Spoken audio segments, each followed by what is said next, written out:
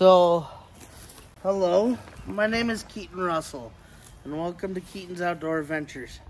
Today, I want to have a little story to tell you of some good news, in my opinion.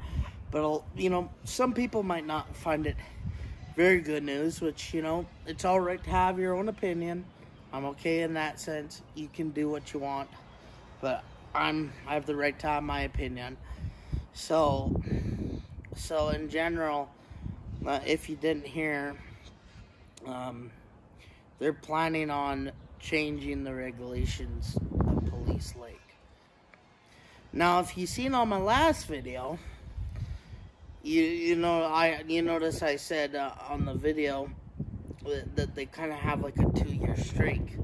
Now, last year it was a 2-year streak, and what the 2-year streak kind of means is so the first year they stock them, which, don't get me wrong, Police Lake has no native fish.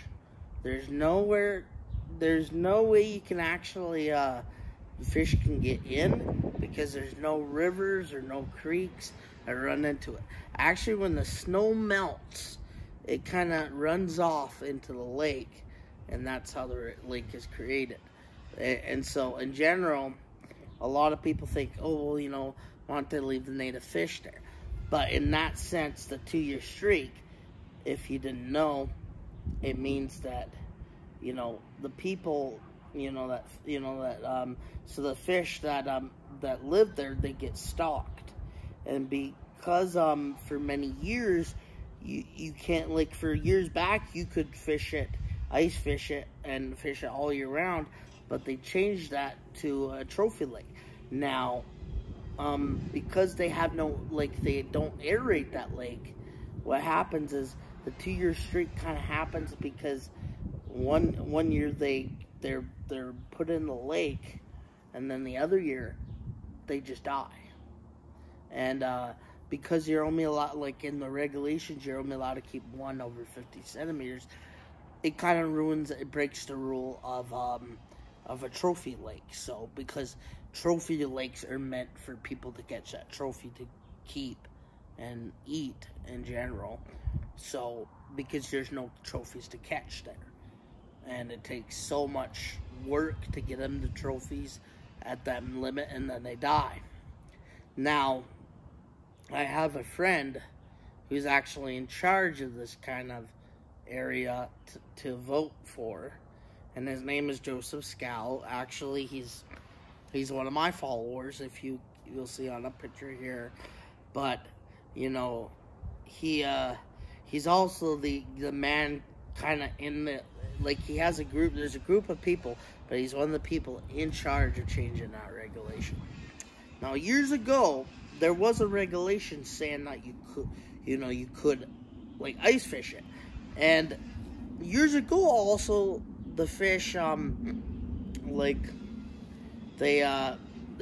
when you fish, like the fish, they were pretty much the same size as they are now. But also, years ago, they didn't have winter kill. They never had that happen. And if you don't believe me, look at Payne Lake and other lakes. Trout also kind of need a little bit of oxygen. And Payne Lake only gets oxygen from them ice fishing, which is sometimes the air kind of goes underneath, which kind of creates the oxygen for the trout. It's not understandable directly on how it works, but like for everyone, but that's how it works. Also, Police Lake, their fish are sterile.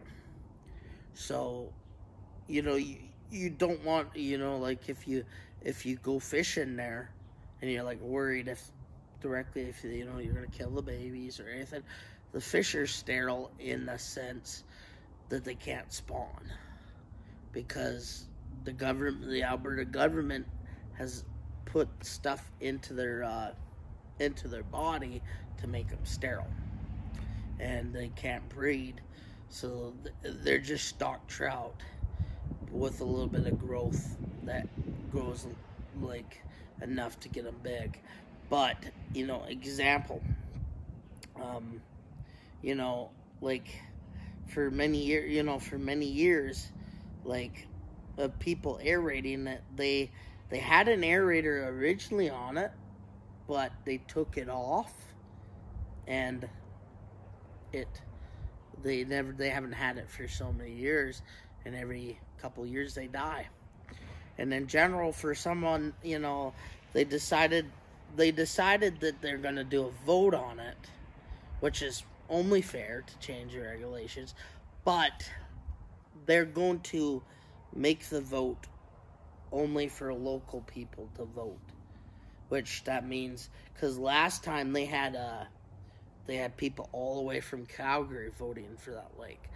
Now, don't get me wrong, I love Calgary. I love people from Calgary. I love people from everywhere. If anywhere you're at, I'm happy. But the thing is why they're doing that is because so they're actually making like a circle around the area, and like the farthest is like Clarkston, you know, in perspective, that's the farthest you can live to vote there. But in general, the reason why they're not doing it in Calgary is because years ago they had it done, and like they had that vote, and people from Calgary voted it to make it, you know, a trophy lake, because most people from Calgary are trophy hunters and they like fishing for trophies. But example, you know, we don't change the regulation. We don't vote to change the regulations for the Bow River or anything up near Calgary. So why should they vote for our localized lakes? There's no reason. So in general, they kind of like they've decided that, like, you know, they decided to only narrow the vote down to local people. Now, I am a local myself. I'm in the area, around that area, and I know quite a bit of people. And all the local people want that lake to be like it was. Like, they don't want it to be like trophy anymore. I've asked so many people. I know most of the people. My grandparents are good friends with a lot of the people around the local areas, and they all want it to change. It's going to happen either this summer or next year. That's the expected dates. But it does not mean you guys can't fish it. It will be a great lake to fish, and if you are a trophy hunter, most likely you'll still be able to catch those trophies. But in the other sense, other people are not going to follow your regulations that you want directly. But in general, if you are a trophy hunter, you can wait and try to catch a bigger one and release the little ones, which is all right to me. But it's going to be optional to everyone what they want. And come my understanding, it's going to be 5 fish per limit, which is good. So thanks for watching this video, and kind of understanding the way of why it happens is good. And you know, I'm gonna show some pictures. There is some beautiful areas to camp down there, and there's some beautiful areas to fish. Fish Police Lake, camp there. You know, it's reserve only for camping. So a lot of you people that are far away from here, call them up, get you a camping site. You have to get it in between 90 days. And yeah, so